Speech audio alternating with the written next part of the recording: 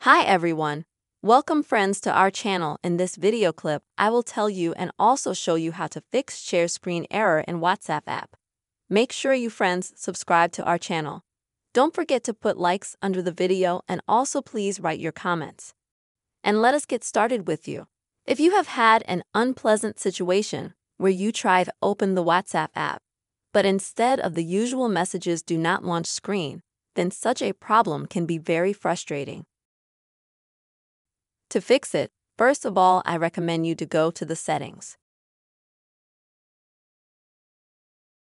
Scroll down, tap on the app and find WhatsApp. In WhatsApp settings, I recommend you to check if all the options are connected, such as microphone, camera, notification. Also, are they enabled? Also, are your contacts connected and everything else? If you see that in this menu you have everything in order, but still WhatsApp is not opening, there may be a need to update this application. To do this, open the App Store. Go to the search part of the app, find WhatsApp.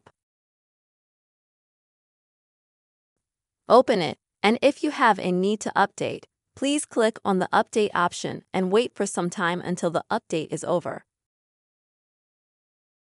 If you open the App Store and see that you have no need to update, then I recommend you to uninstall this app and install it again. To do this, tap and hold on the app and then select Please uninstall. After that, confirm your action. After uninstalling, you can proceed to download WhatsApp again. With such actions, your problem will be fixed. Friends, hope this video has helped you. You have seen how to fix the error and underlining screen in WhatsApp. Don't forget to subscribe to the channel, write comments, also put likes. Take care of yourself.